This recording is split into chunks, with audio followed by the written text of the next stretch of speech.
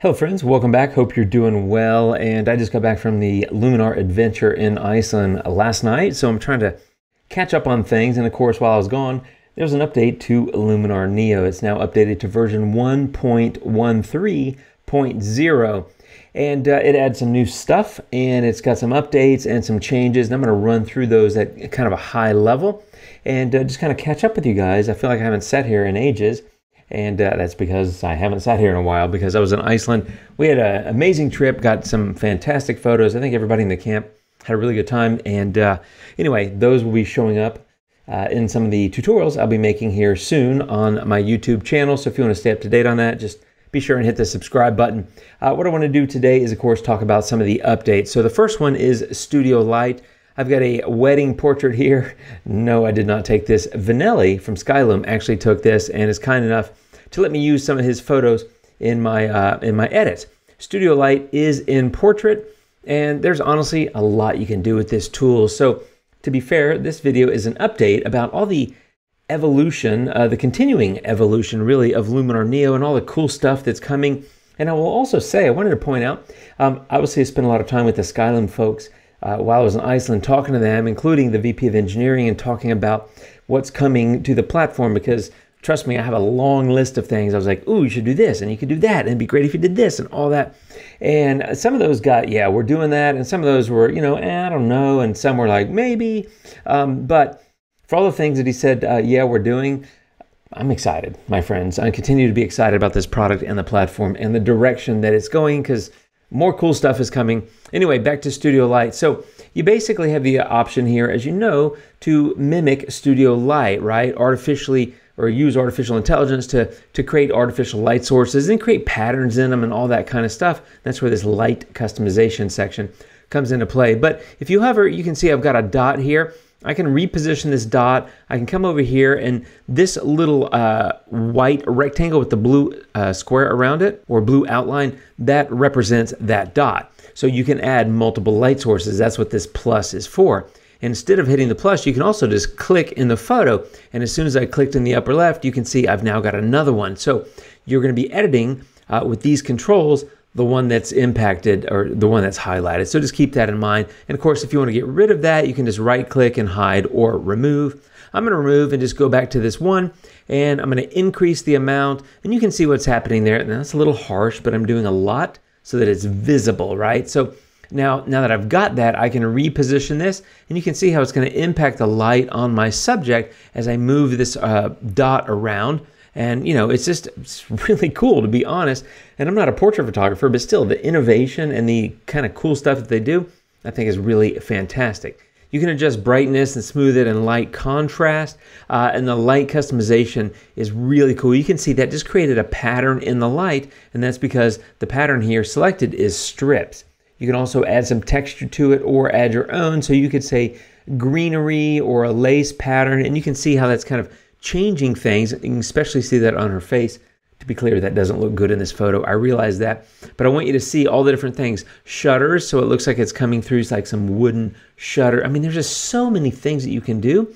So if you're a portrait photographer, I think honestly this is going to be a game-changing tool, because you may not necessarily always have the light right or have it the way you want it or something, and maybe things didn't go right. You can come in and artificially recreate that with Studio Light. That's now live here in 1.13.0 of Luminar Neo. Quite a nice update. And if you guys want to see some videos about that and about customization and all that for any of these tools, please leave a comment down below and let me know. Now that I've covered that, again, all of these are high level. This is kind of an intro. Here's what's here now. But now that I've done that, I want to jump into the second thing in this video, and that's the blur tool. Okay, blur tool, I love the fact that this is here. And there's, I think, a lot of creative things that you can do. And like I said, if you want to see videos about these kind of things, just leave a comment down below. Blur tool is here, and that's in the creative section. So I've got a puffin shot that I captured recently in Iceland. And let's say I just wanted to blur some aspects of this photo. Now, I shot this at a fairly like a 5-point aperture of like 5.6, but let's say I didn't get quite enough blur in the background. Well, you could use the blur tool to come in and do that. You could also use it with layers to blur out a layer. I mean, there's just honestly a lot of things that you can do. I'm excited about it. I think it's pretty cool. Three types of blur. There's the Gaussian blur, the motion blur, and the twisted blur. To be fair, they're all not going to look good on this photo, but that's okay. I'm just going to show you how it works. So Gaussian blur, as you can see, you come in and you can just drag that, and that's going to create that nice little soft background look. But of course, it's also hitting my lovely puffin friend. I don't want that. Well, that's the beauty here, is you can come into masking and go into brush and click erase, and then I could come in here and just erase it from around the puffin. You can see what I'm doing there, and this is a very much a hack job, for lack of a better term, in terms of the actual masking. But I just wanted to show you that you can come in and remove it or add it, depending on whether you're using a paintbrush or an erase brush. But you can just quickly come in and have that blur go into the background. Again, not an accurate masking job, but the point is you can come in and then you can customize this further, right? You could say, I want more blur or I want less blur. Maybe you just want a subtle, tiny amount of blur, like a 10, just to kind of accentuate that softer background so you can get a little bit better isolation of your subject from that background. So that's how Gaussian blur works. Motion blur, as you may understand, of course, is it's going to create a sense of motion. Again, not really a great example here. I mean, you could kind of make it look a little bit like something's happened. Maybe the wind's blowing too hard. I don't really think that would look very good here, but that's another type of blur. And then, of course, there's twisted, which is not going to look good here. So twisted blur, as I increase that, you can see all of this kind of twist that's happening. You can also change the angle, so you can create a really interesting twist with that whole circular kind of thing. And of course, there's always the place blur center. It defaults to the center, but you can move it around if you want to in order to customize it. And once you have it set, you can of course click place blur center to kind of lock it in.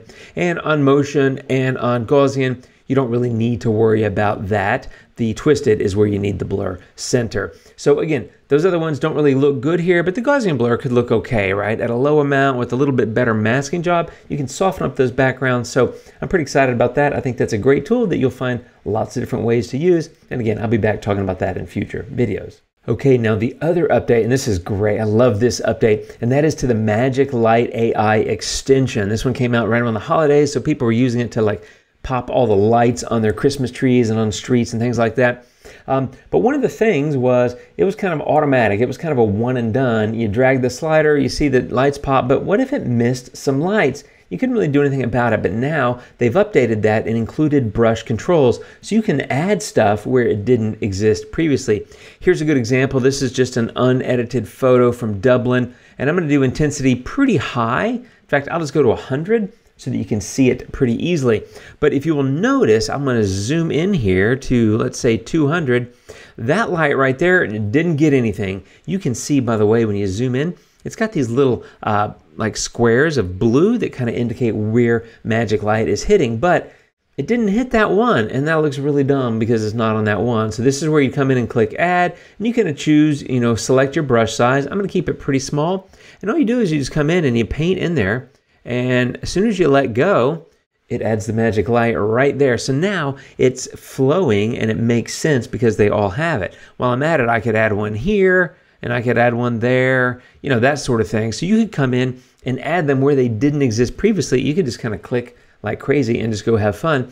I think all these other ones kind of show up, and I think that's pretty cool. You could add some over here in this where these lights are coming off of this storefront. Now, to be fair, I'm completely overdoing it in this example simply because I want to show you how it works.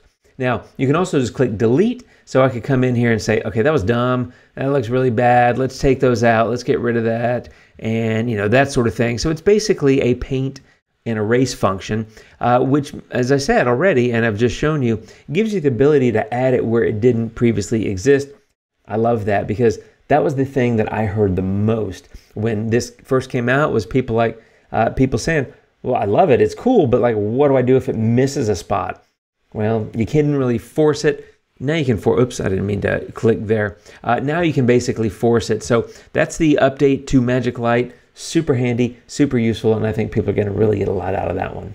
Now the next update has to do with the panorama stitching extension, and I love this. I was shooting some panos in Iceland, and in fact, I'm now in Lightroom, and that is because this pano stitching function is now available to those of you that are starting in Lightroom and using Luminar Neo as a plugin. So I've got a set of images here, 1, 2, 3, 4, 5, 6, 7. And all you do is you come in and you highlight those. So I'm going to have to do this individually. You can see I've already got a finished, well, sort of finished. but I've got a sort of a finished pano example here.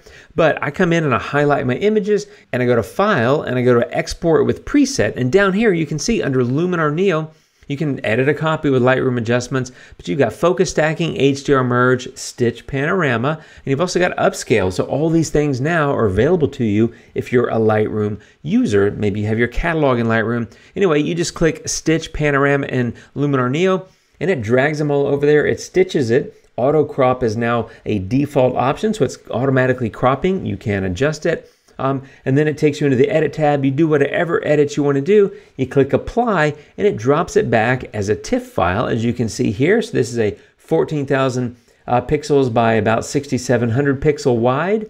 And you can see here it is a TIFF file, and you know, it's stitched together beautifully. And I made a few basic edits in Luminar, just kind of playing around.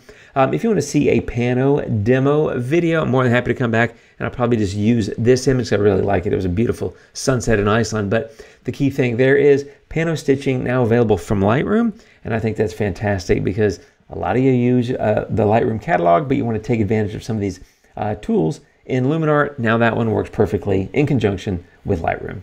Now the next one is kind of a minor update, admittedly, but it's for a tool that I use a lot, and that tool is toning. I've got toning right here, and what you may recall is there used to be a different section where you had to apply balance. They've just made it a little bit more simplified. And balance, what it does is it allows you to, let's say, let me give you an example. This is a sunset from Iceland, not from this trip, but from my last trip. But toning, if you aren't familiar, by the way, toning allows you to pick the highlights and then the shadows separately and apply a color tone to each of them individually. It's a great way to really get a nice, colorful, like beautiful look in your photos. Now, I'll often go into highlights and add some red, especially at a sunset. And if I do a lot, you can see it really does a lot. I don't want to do that much, but let's say I go to 20, whatever that is, in shadows. Let's say I bring that up a little bit, but I'll often go a little bit cooler in the shadows, like around 225 or 230, which is kind of a blue. The balance is, do you err more towards whatever color you put in the highlights or the color that you put in the shadows? So if I drag it this way, it's going to just favor, for lack of a better word, more of what I put into the highlights, which is, of course, the red stuff. Notice that when I go to the right, you know it's highlights because highlights is on that side. So highlights is that way, whereas if I take the balance to the left, you can see it gets a little bit more blue, and that's because the balance is tilting towards the color that I put into the shadows. So it's a great way to kind of dial in your edit. In addition to the saturation and hue sliders and the amount slider, balance allows you to kind of say, well, I really like what I did with these two tonal areas and the colors I selected, but maybe I want to do a little bit more overall look to the photo with what I did in the shadows, go left. Or maybe I like the warmth that I put into the highlights a little bit more. I want to lean more in that direction, then just go right with the balance slider. But it's a minor move, but balance is now just down here instead of in a menu up above, just cleaner and easier to get to. Outside of that, there's new camera support, there's bug fixes, there's all those kind of things. It's a great update, honestly. And like I said at the beginning, they're continuing to evolve this platform. I'm really excited about the future of it and some of the things that are coming and that they're working on. I'm just continually to be impressed and blown away, and of course excited about the product because I love it so much. So that's my preview video. If you don't have it, they're still having a special offer that's kind of a back to school offer through September 11th. I'll put a link down below if you want to check that out. Thanks for watching, my friends. I'll be back soon with more videos. You guys take care, and until next time, adios.